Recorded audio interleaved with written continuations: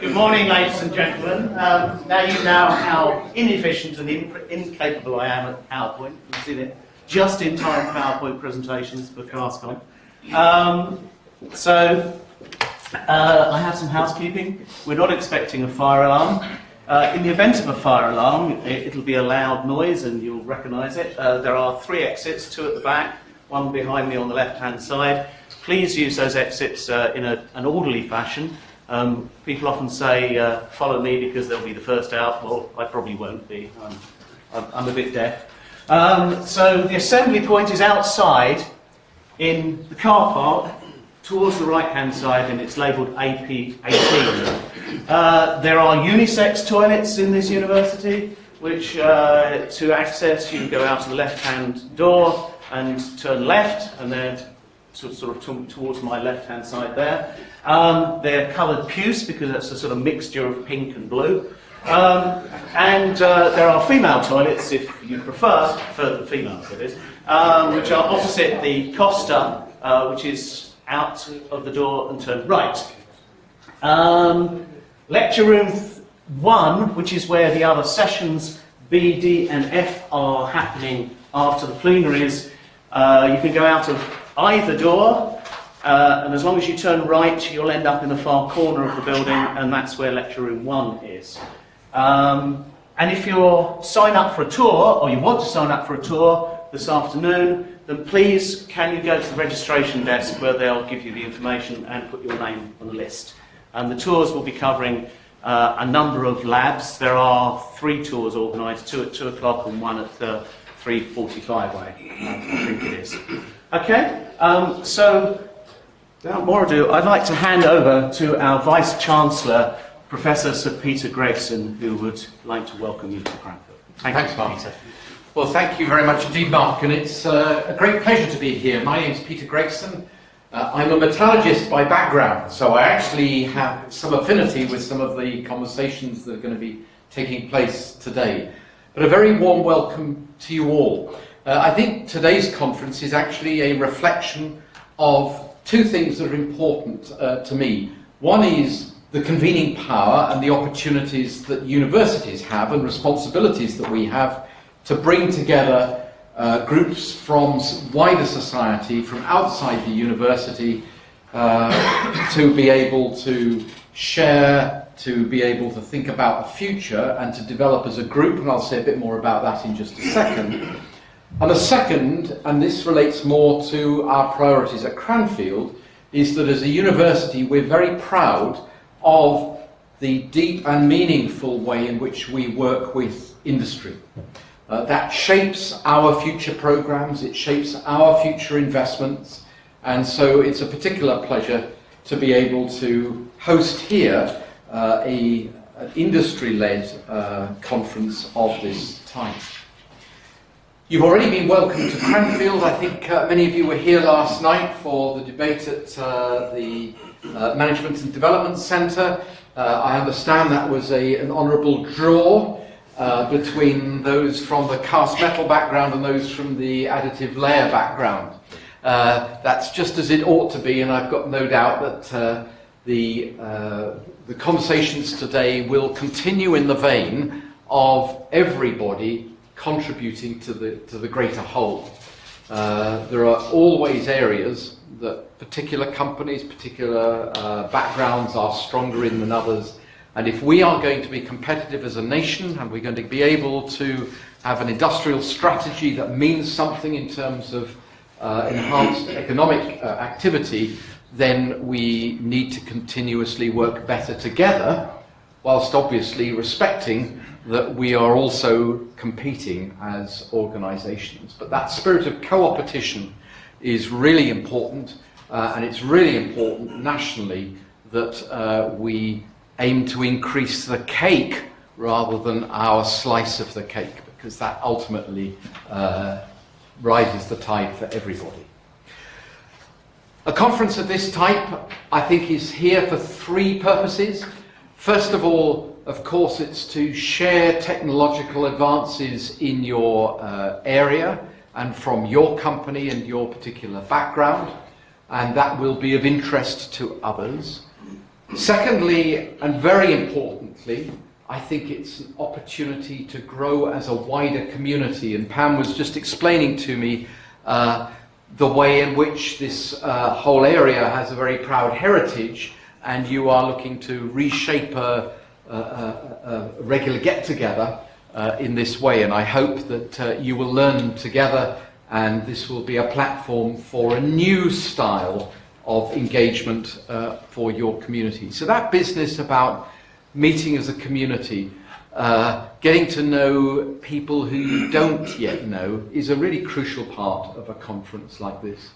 And the third then is to recognise that as you leave here, I hope that you leave with strong memories of new friends made, strong strengthened relationships with people that you already knew, but most importantly, raised ambition for the future. Because the point of coming here is to get you out, focus on something a bit different, and then take away a very strong positive, and then deliver on it. So that's why Cranfield is delighted to be able to host you today. This is an initiative developed within Cranfield Manufacturing, which is led by Professor Raj Roy. Raj and the team in Cranfield Manufacturing do a sterling job, not just in leading the capacity and capability development for the future in terms of our education and our research that's strongly aligned towards the needs of industry, but also in getting industry together to be able to focus on the future challenges. And one of the high spots in the university year, each year, is the National Manufacturing Debate, which is held in this room, chaired by Lord Browers, former President of the Royal Academy of Engineering and former Chair of the House of Lords Science and Advisory Committee. And he chairs that event each year. Some of you may have been to it. If you haven't, it's a really important event that starts to shape some of the future challenges that then will inform things like the industrial strategy, the priorities within BEIS and so on. So a really important way in which business, academia can get together, probably with the Minister, to inform future policy development.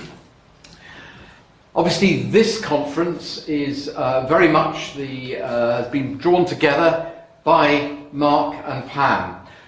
To all our sponsors, I say thank you very much indeed. But I think at this stage, and before handing over to Pam, who's going to chair this session, I'd like you to join me in thanking Mark and Pam and all who have supported them in getting us together and getting us off to a flying start.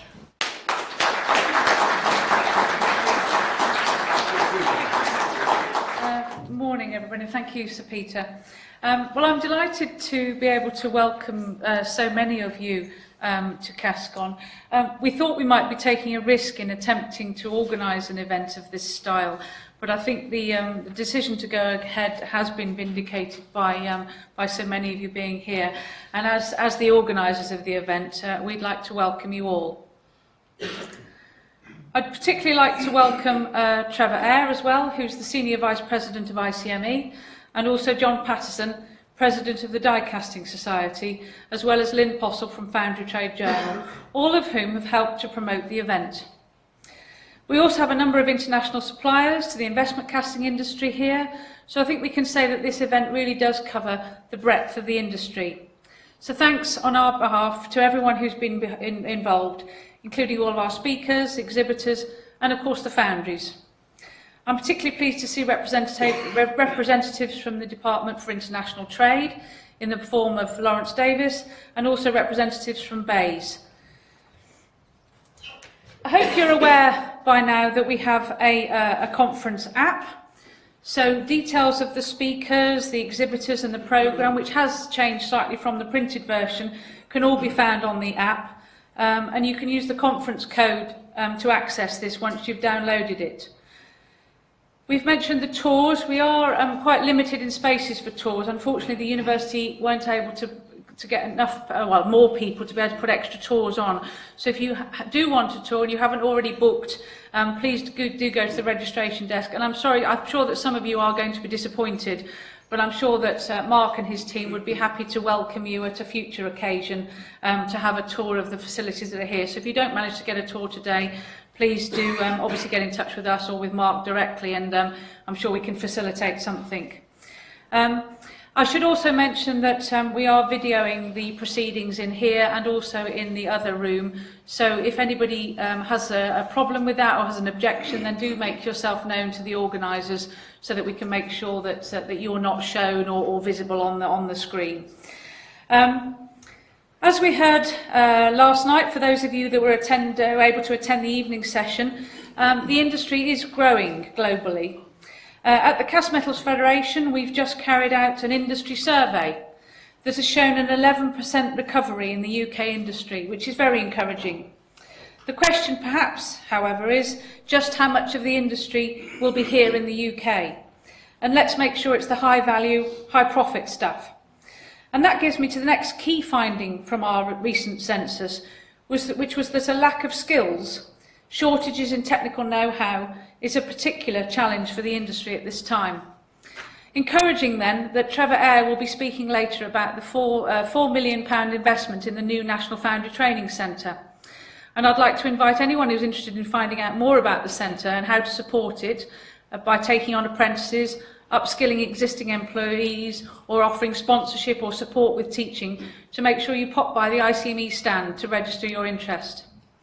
So with this in mind, it's particularly pleasing to see so many young people, apprentices and students in attendance, and we're grateful to the financial support of the Tor Lodge and Applecross Trust, who've covered the costs for this. As young people, there are many opportunities for you in the industry, so I'd encourage you to make the most of today and future events like it. Listen, learn, ask questions and meet as many people as you can. And don't be fooled into thinking casting is a black art. It's the application of science, and molten metal obeys the laws of physics. I also know that one of the initial casting diploma students who was supported in completing the qualification whilst he was at Thomas Dudley Foundry is now a co-author of John Winter's presentation today. And we also have a former graduate from our foundation degree programme that's unfortunately longer running. So it's particularly pleasing for Paul Gullick and I, who were there at the beginning, to see how these young people are progressing in their careers.